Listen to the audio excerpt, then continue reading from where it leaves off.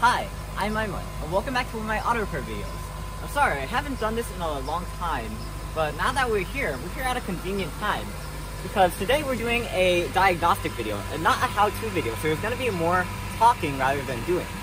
And what we're doing today is how to diagnose what's going wrong when you see a battery light on your dashboard for a 2003 to 2007 Honda Accord.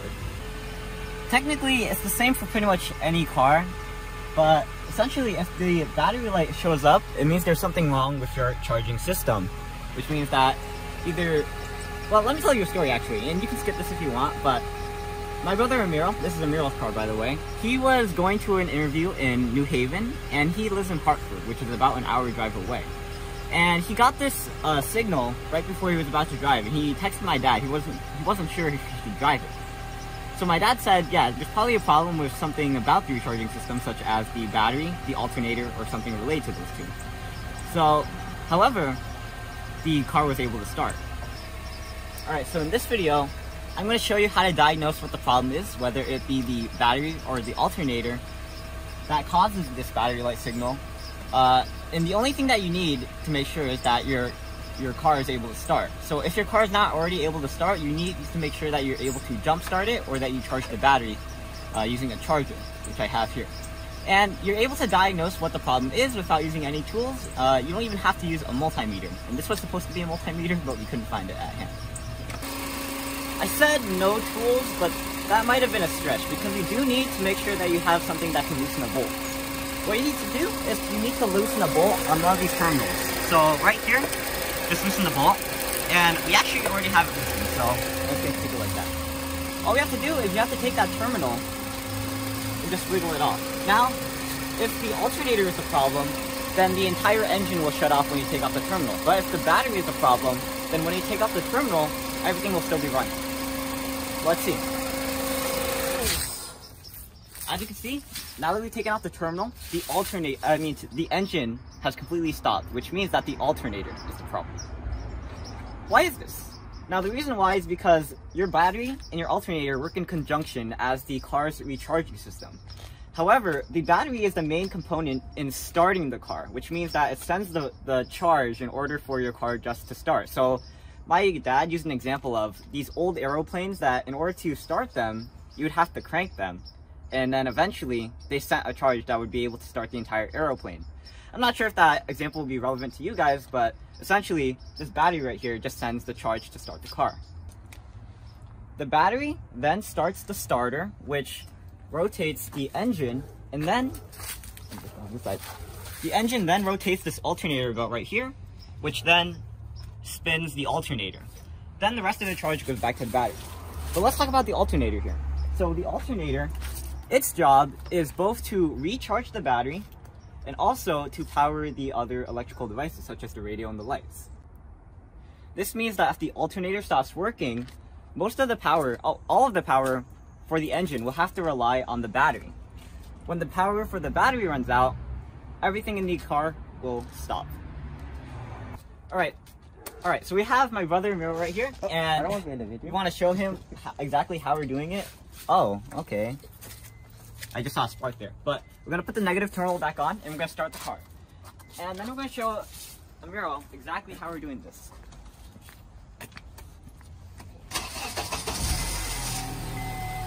Alright.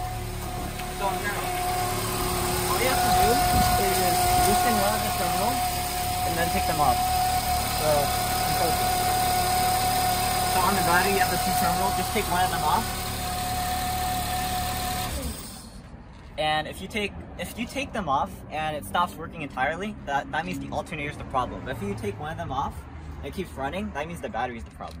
So what does that mean? Which one's the problem? I know it's cold, but the alternator. Yeah, it's the alternator. Yeah, there you go. Let's demonstrate with my dad's Honda Civic. So all I have to do is start the car.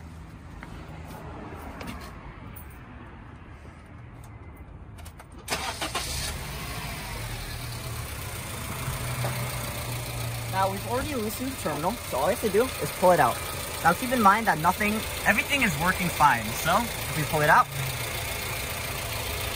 you see that we have the terminal pulled out and everything's still running, which means that neither of the components are damaged or that the battery is faulty, but we're pretty sure that's not.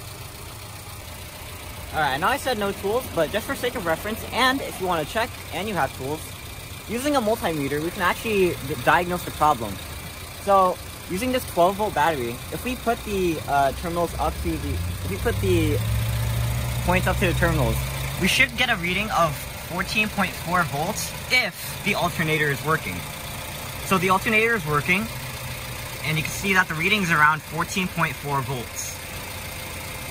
And this is on a working alternator, Honda Civic, doesn't matter. But on a Honda Accord, but if the alternator is not working, okay.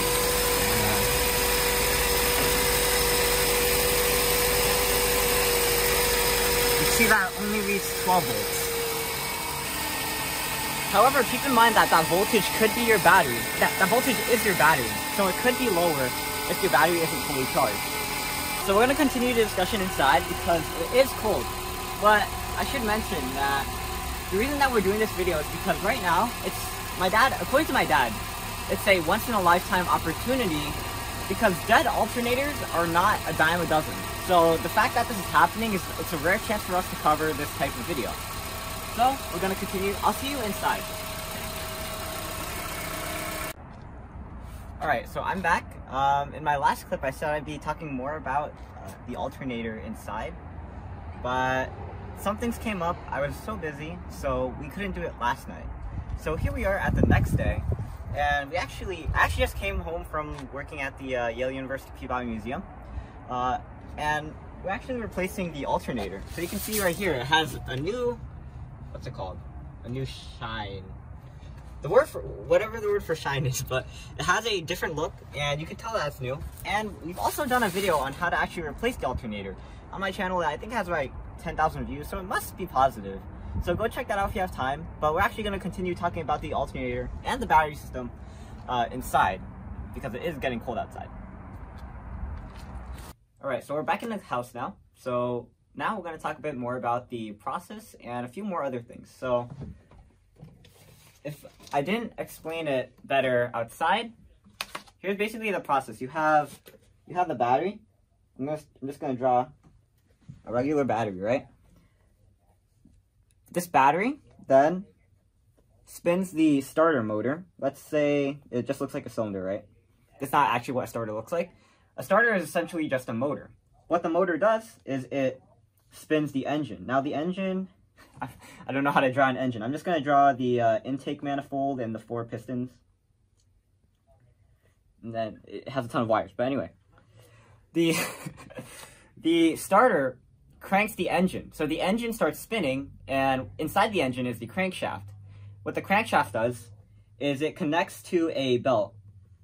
So this belt right here spins, and as this belt spins, it goes to the alternator. Now the alternator, if you saw it earlier, it kind of looks like another cylinder.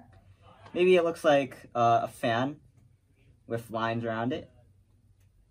But anyway, what this alternator does is, let's draw a car at the bottom. Now this car is meant to represent, instead of the car, it's actually meant to represent the electrical components inside it, such as the lights, the fans, those are the first things I think of electrical components. Maybe the PCM, maybe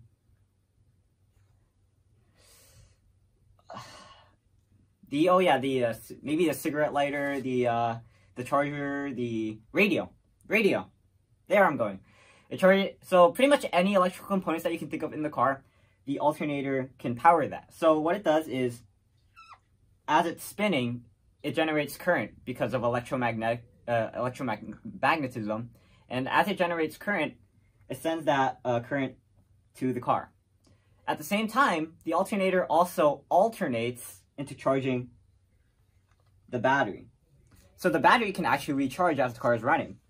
So this entire process is like a cycle, but at the same time, the alternator is also providing power to the car. I also mentioned during the video that if the alternator is not working, then the battery can provide current to the car. Now, I think I said the engine, but what I actually meant was that it can provide power to the electrical components of the car. So when the alternator isn't working, the battery can also power the electrical components. Alright, so that's basically how the car battery system works. So you have a battery that goes to a starter, that cranks the engine, that spins a belt, that spins the alternator. So that's why you can tell that the problem when you see a battery signal is either the battery or the alternator. Because if it was the starter, your car wouldn't be able to start.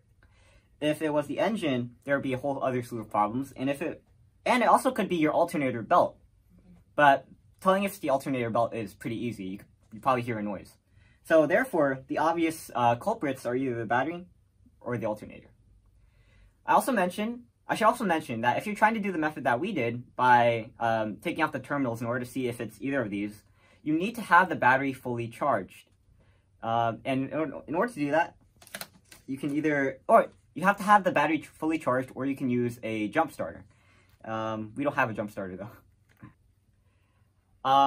We do have jump starting cables, the big heavy ones, but what I meant to say is we don't have those tiny kits like my friend Hatem does that you can just you can hold them in your hand and you can jump start your car for you instead of having to connect it to a different car. But anyway, you can also, there's kind of product placement, but you can also recharge it using what we have here. I guess in a sense this is a handheld charger, but this is an Optima charger. It's really meant for AGM batteries, because AGM batteries are these absorbent glass matte AGM batteries that can't be charged with regular methods. So the Optima charger is really meant for things like the Prius that we can charge the batteries with. So this is what we have right here. This is how we got the battery for Amiral's Honda Accord to be full enough to do the method. So to reiterate, this battery recharger can recharge both deep cycle batteries and regular batteries. Now, deep cycle batteries are just batteries that can last longer and recharge for much longer than regular batteries. So we're going to be doing a separate video on the battery recharger, so go check that out when you can. But for now, let me see if there's anything else. Oh yeah, so I guess this is the end of the video. I might as well mention, you might be curious about the security system right here. We've done many videos on the high CU cameras, so if you want to, go check them out. They're pretty interesting, actually. A lot of finagling with, and you can even see the cars outside. You might see this car right here. We're doing some repairs on it because the wheel actually spun off. That's my brother Oscar's car. I actually did a video about it. It's more of a PSA about how safety is really important when you're dealing with cars. So go check that out, and I'll see you there. But I'm EyeOnAiman, and thanks for watching. Please like, comment, subscribe, and look at other videos on EyeOnAiman. This explanation was really long. I didn't expect it to be that long, and it doesn't even look that well drawn, but I really hope that you could understand it. So go check out the video on the recharger, and I'll see you there. So signing out. Peace.